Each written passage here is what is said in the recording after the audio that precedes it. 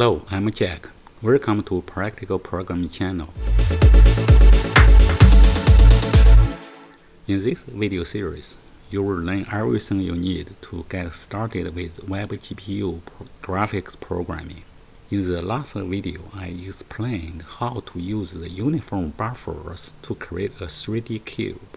In this video, I will show you how to animate that cube and how to use your mouse to interact with the cube. For animation, we will use the JavaScript requestAnimationFrame method. This method can make changes to your screen in an efficient manner. Here is an example to use the requestAnimationFrame method. You can see we loop over and over again using recursion. Here, we first get the DOM element in the UI and define the start number of the 0, number equal to 0.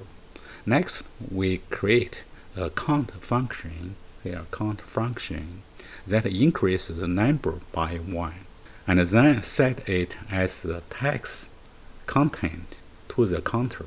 Inside this function, we call requestAnimationFrame and pass the count function itself as the callback function. This causes it to run again just before the next repaint. Finally, we use the requestAnimationFrame to start the animation. For using mouse to interact with the cube, we use the npm package called 3D View Controls. This package can be used to control camera with your mouse. For example, use your left mouse button to rotate the object. Use the right mouse button to pan, that is, translate the object. Use the middle mouse wheel to zoom in and zoom out the object. Then we can use this your mouse to interact with the object by control the camera. Again, we will use the Git tool to clone the source code used in the last video. Here is the download link at the GitHub repository. From this link, you can download all the source code used in the last video. Now open a command prompt window and run the following command: git clone, and paste this link. This will generate a WebGPU 10 folder on your local machine. This folder contains all the source code used in the last video. Now, we want to change the name of WebGPU 10 folder to GPU 11. Rename WebGPU 11 and cd into it. At this point, we are going to start Visual Studio Code with the command code period. This is the Visual Studio Code interface. Okay, we can close this welcome page. Here contains all the source code used in the last video.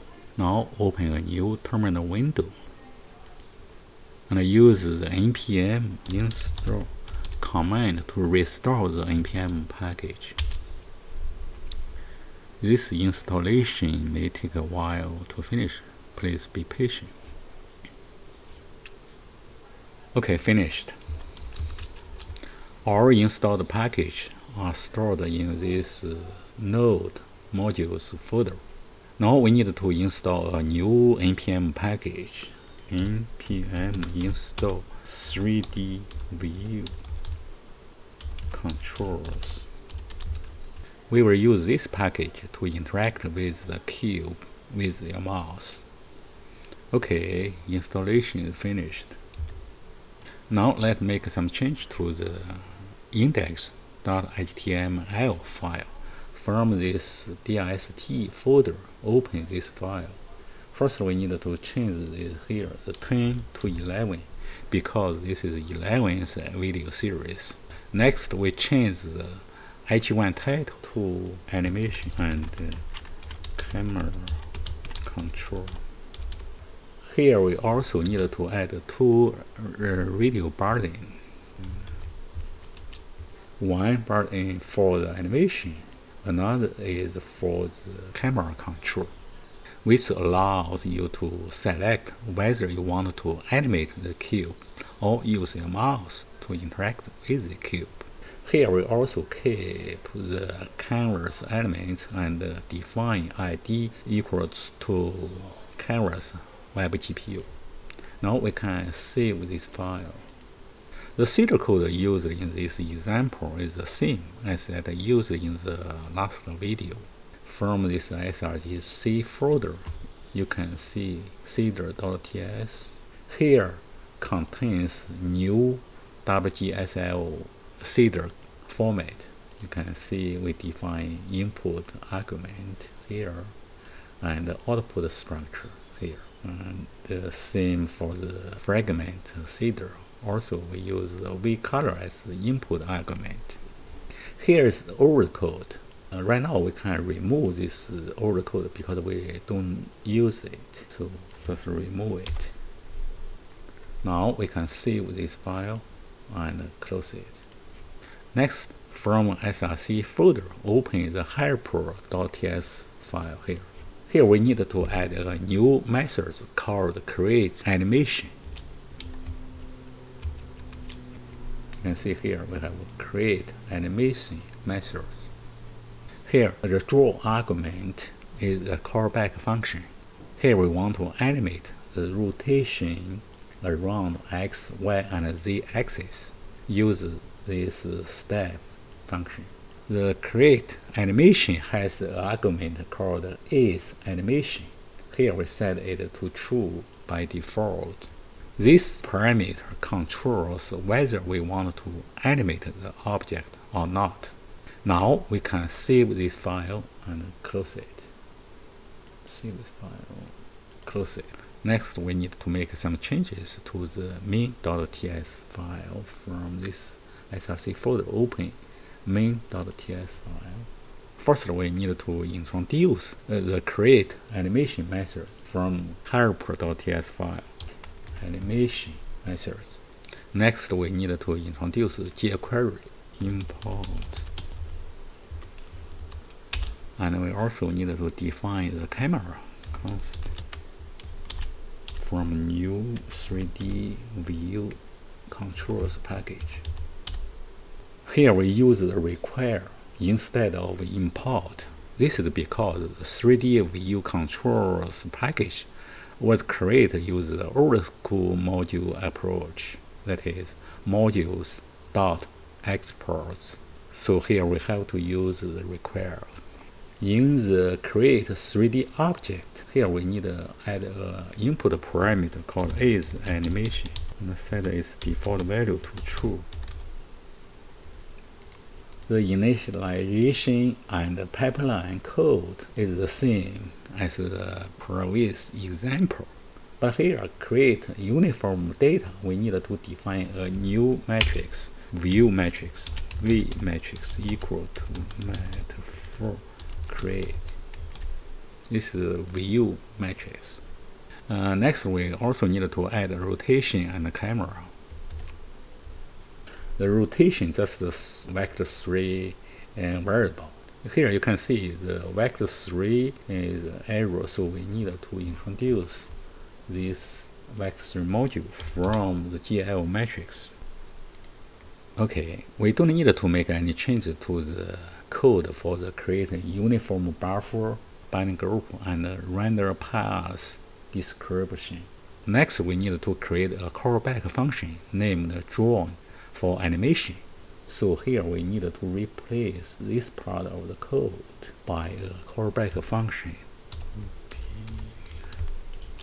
Here has an arrow. Cannot assign to texture view because it is a constant, or we define as a constant. We have to change to the variable. Here we need to use the light.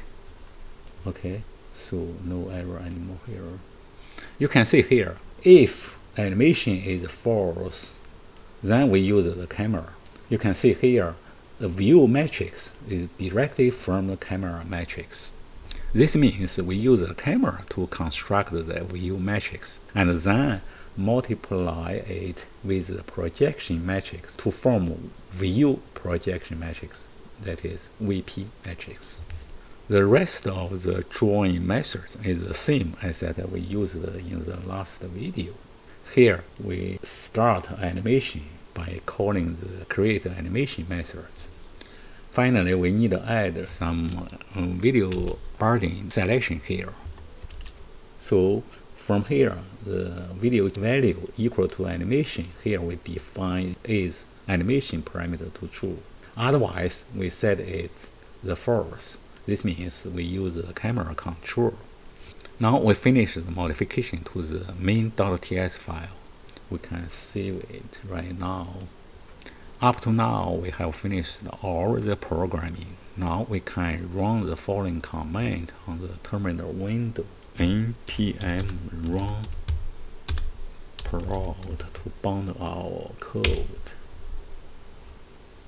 Okay, the bound file is created successfully. Now we can click this Go Live link to open Chrome Canary to view our cube. You can see the animated cube on this page. It rotates continuously. Now we can click on this camera control video button.